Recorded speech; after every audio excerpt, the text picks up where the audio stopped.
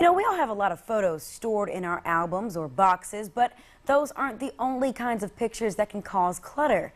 We take thousands of digital photos every day, and that can start to add up. Professional organizer Andy will show us ways your digital footprint can remain as neat as possible. You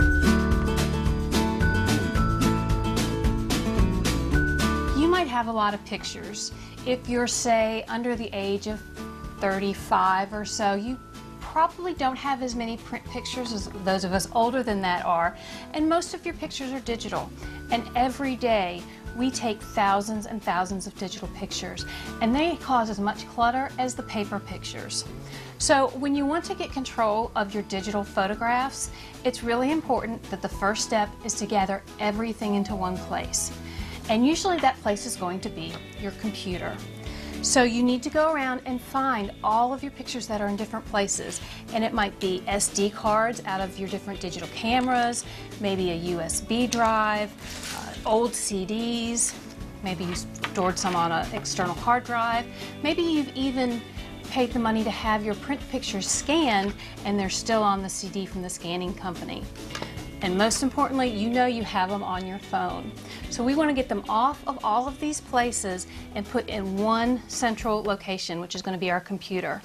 Now, if you don't know how to get the photos off your phone, just Google the type of your phone. So this would be like an iPhone 6, and download pictures, and you'll get step-by-step instructions on how to get them off of here and onto here.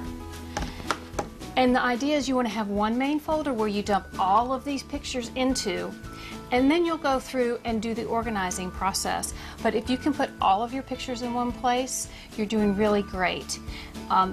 One last thing you need to do after you get everything onto your computer is you need to make sure your computer is backed up, either to the cloud through a company like Carbonite or Backblaze or iCloud, so you have a cloud-based copy of your computer, or at the very, very least your documents and your photographs.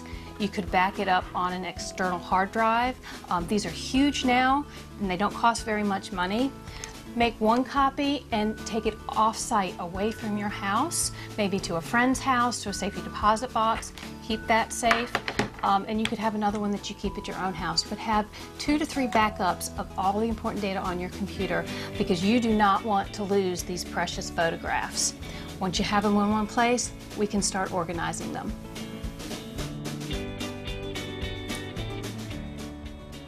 Andy always shares great tips, and for more organizing tips, you can visit her website. That's www.goodlifeorganizing.net.